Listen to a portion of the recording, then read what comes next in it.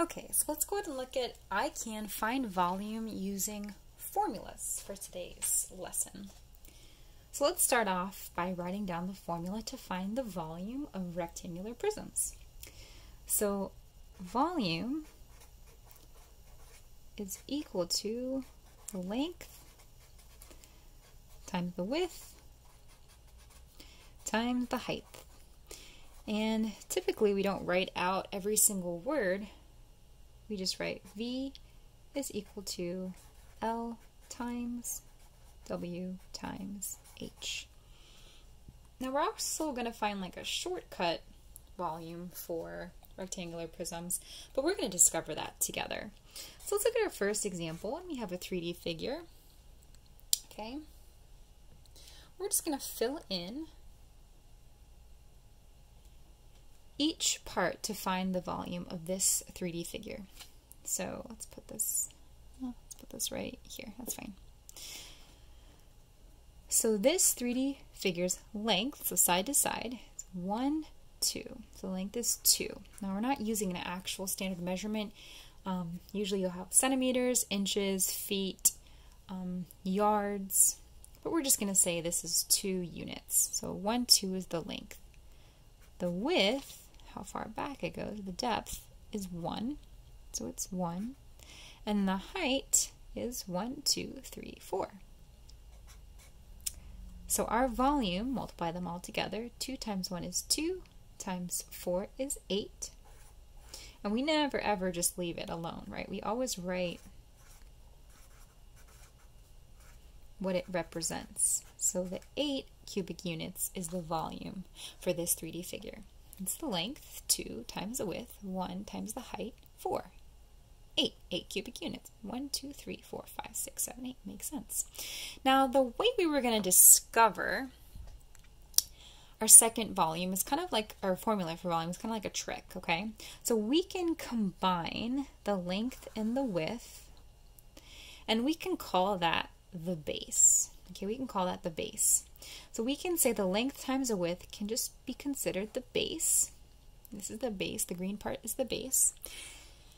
And then we can use that to multiply by the height. So the shortcut formula is volume is equal to base times height. So if we were just to look at that with the numbers, we'd say 2 times 4 instead of 2 times 1 times 4. It's the same thing pretty much, but for rectangular prisms, it's just a pretty cool representation if you can figure that out in your head of how much easier it is to find the volume. Alright, so let's look at the second example. I'll get B. Okay, bye-bye to the 8. Hello. Hello, big one. Alright, so we have another 3D figure here, obviously a lot bigger. Now this one, you can just say, boom, that's 8, right? You can pretty much count that in your head, maybe after 5 seconds. But this one, you're really going to have to look at this one to see, especially on a screen it's difficult because, you know, the screen's flat. You can still kind of see the depth, but it's just a little more challenging to count quickly what the volume is for this rectangular prism.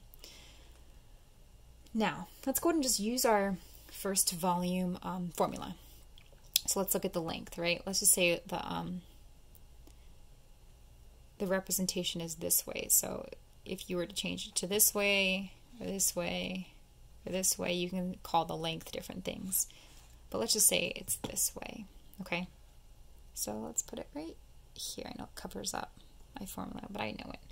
So the formula is volume is equal to length times width times height. Look at the length. Try to do that one yourself in your head first. What's the length? You should have gotten 4. 1, 2, 3, 4. So the length is 4. Okay, 4 units. What is the width? Now I'm going to move this one a little bit so you can see. What's the width? You should have gotten 2, right? The width is 2. 1, 2, 1, 2. That's how far back it goes. The width is honestly the hardest measurement to kind of spatially understand is the width. The length and the height are pretty direct, but the width is kind of the one that's like, how do you find that? You know, it just takes practice. 1, 2. And the last one is height, right? Let's look at the height. So what is the height of this 3D figure? 1, 2, 3. Now before we go any further, let's just use that shortcut volume. Let's combine the length and the width first, and that'll give us 8. So our shortcut volume is the base times the height, right? And I can take this apart and I can show you that this base is 8. The base is 8, and I have 3 layers. 1, 2, 3, right? I have 3 groups of 8. That's really what it's telling me, 3 groups of 8, right? And if I know the base, the length times the width, which is equal to 8 cubic units, all I have to do is multiply that by the height, or the number of layers. 8 times 3, 8 times 3, and that'll give me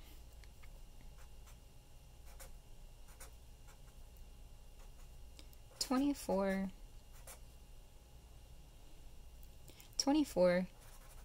cubic units. So just to recap really quick, the formula for volume is equal to, for rectangular prisms, length times width times height. But the shortcut volume is the base times the height. It's basically the same thing, but again, it's a good representation so you can see, all these fall apart. You can see that if you know the base, right, one layer of a rectangular prism's volume, all you have to do is multiply this one layer by the number of layers total, which is 8 times 3. Sorry, these are like falling apart, which is equal to 24. Or you can go old school, length times width times height will give you your formula for volume in rectangular prisms.